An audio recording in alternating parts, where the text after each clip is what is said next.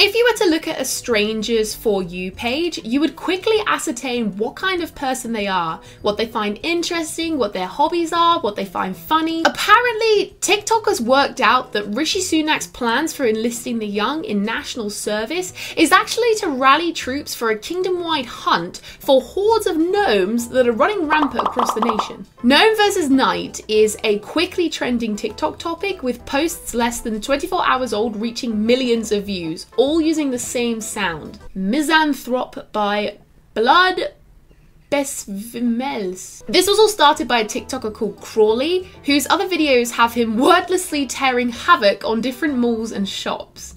6 days ago, he posted a video dressed as a gnome with a green robe, tall white hat, and a little net in his hand, and it was captioned, "Found a hiding place from the stupid knights." While most of his videos do very well, this one did well in particular. Loads of people started making response videos, choosing sides, posting about the gnome versus knight battle, basically adding their own lore that is quickly blowing up. There's loads of gnome accounts that have popped up by people wanting to make a contribution to the war efforts, and plenty of knight cosplayers fueling the fire with representation from the other side. I was confused at first at the armoured men popping up on my feed doing pull-ups, lifting, and running on treadmills to prepare to catch those little guys. Though when you check out the sound, it all makes sense. And as a D&D lover myself, I am a massive fan of this whole situation. Even Duolingo Brazil has made their own contribution to the chaos, with the bright green bird easily comparable to the cape donned by Crawly in his growing collection of gnome videos.